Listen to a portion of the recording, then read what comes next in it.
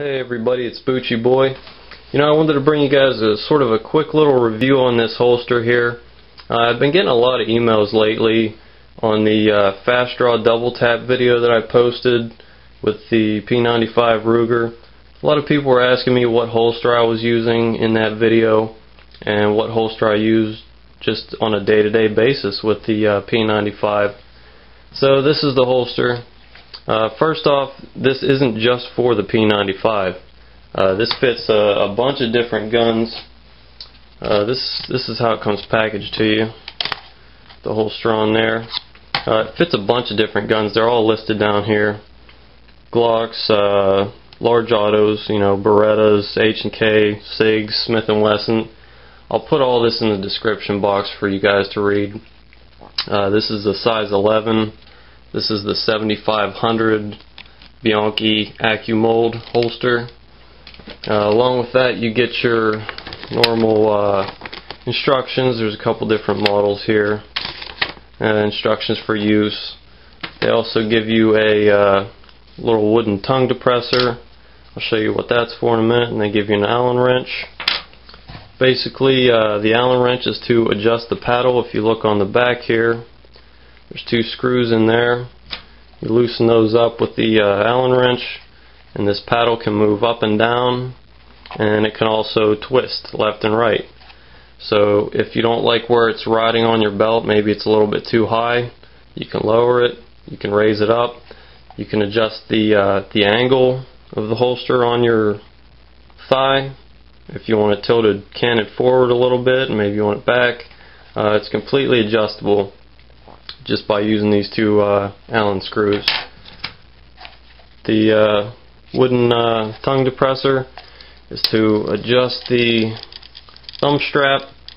Basically, there's just some Velcro down in there. Pretty much, like any other holster, you would shove this down there and break that Velcro, and then you could pull this thumb strap up and out, move it left and right, wherever you need to get it to snap around your gun. It does have a closed muzzle. That's one of the things I was looking for in a holster. Keeps the dirt and debris out of there.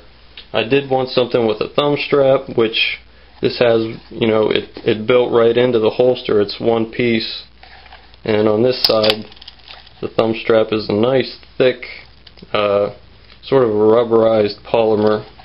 Has a nice wide paddle on the back, which is a two-piece construction.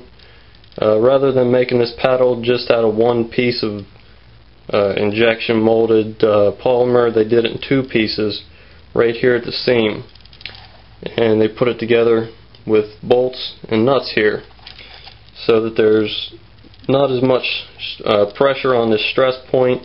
You pull the paddle in and out, getting it on, taking it off and putting it on every day.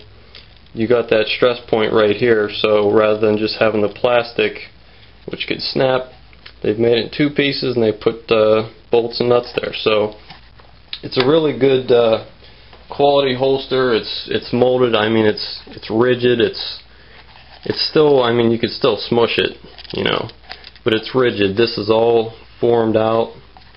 It's a triple laminate construction. The outer material is just ballistics nylon. In the middle of it, there's a closed cell foam, which is going to keep away the moisture, and if you sweat a lot, it's not going to wick through the holster. This isn't going to retain moisture. It's not going to corrode your firearm or whatever if you leave it in there. And the inner lining is a Coptex lining is what they call it. It's a real nice tight weave, and it's pretty smooth in there, so you can draw the gun out real easy, reholster it. On the bottom of the thumb strap, you can see how this is sort of corrugated. That's so whenever you fold it over, you don't get all that material bunching up underneath. Because of that corrugation, you don't have all that extra material to get in the way. Nice tight quality made snap right there. That's not going to come off anytime soon. It's a great holster. Like I said, I bought this for the P95 Ruger, pretty much to use at the range. I do use this sometimes whenever I open carry the Ruger. I live in Pennsylvania, so open carry is perfectly legal here. You don't even need a license to open carry. All you have to be is 21 and, have your pistol legally, and you can open carry it. So I do that sometimes, and this is the holster I use. It's really good. I'd recommend it to anyone. I can't speak on the other guns that fit this holster because I don't have them to test. But the P95 Ruger does fit in here pretty nicely. When you get this new, it is going to be a little bit tight, as pretty much any kind of a semi-custom or custom holster is going to be. You want it tight because you want this to break into the gun. After you've had your gun in here for a while, this nylon and everything is going to relax a little bit, and it's just going to be a perfect fit. Bianchi says that you can, if it's really super tight, you can take something like a dress sock or whatever and slide it over the muzzle of your gun and then push it in there and just let it sit in there for a day or two. And that's going to stretch it out nicely, and it's going to fit like a glove after that. So yeah, this is just a $15 cheap Uncle Mike's inside the waistband that I use sometimes, and you really can't compare. I mean, when you look at a $40 or $50 holster like this Bianchi and you compare it to something cheap like this, there's really no need to go and buy something like this because it's just going to fail. If you look at the thickness, you probably ain't going to be able to see really good, but the thickness of something like this, it's flimsy, it's cheap, it's basically garbage, and I regret buying that because it's just a waste of money. If you get a good holster to begin with, this is twice as thick, and just the entire construction is 10 times better. Everything on here is double stitched along the edges. Everything, all the stress points are bolted together, where everything needs to be. Like I said, the thumb snap is nice and solid. This part of the thumb strap, it doesn't have a steel insert, but it's a nice thick rubberized polymer, and it doesn't feel like it's going to be breaking anytime soon. So, by the way, if anything does break, you get a 2-year warranty when you buy this holster. So if it breaks, you send it back and they'll give you a new one. The paddle has some rubberized areas here at the bottom. Also on this side with some ridges to catch your jeans or whatever. Just to hold everything on there nice and tight, so whenever you draw your gun, you don't pull the holster up with it. It's a really great holster, and I'd recommend it to anybody. They do make this in a belt loop version. This is the paddle version, obviously. If you don't like paddle holsters for some reason, they do make this exact holster in just a belt loop, and it's a polymer belt loop, just like this.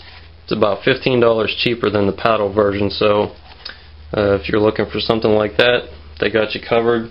They make this in a leather version as well. I think here it is, the Model 59 Secret Agent. That's the leather version of the paddle. Here's the Accumold here. That's what we're looking at. So yeah, if you think you're looking for a holster for your gun, it doesn't have to be the P95. Like I said, check out Bianchi's website, Bianchi.com, and also Bianchi-intl.com, and see what they got. I'm sure they make something for your specific gun. They've been in business a long time, so they're probably going to have something that's going to work for you real good. That's going to about do it, I guess. I'm trying to remember if I forgot anything. Looking at my little list here, I don't see anything. It's worth the money. This is the first paddle holster that I ever bought. I didn't really know what all the fuss was about with paddles. You know, I used to just use the belt loop versions of outside the waistband holsters, and I won't go back.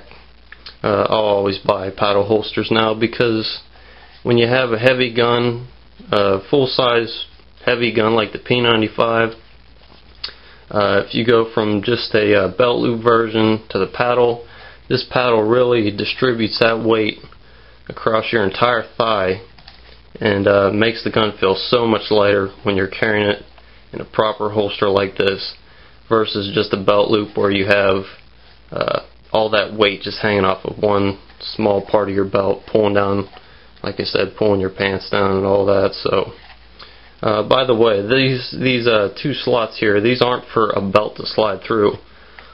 I guess you could slide a belt through there if it was, I don't know, pretty thin belt, an inch or less.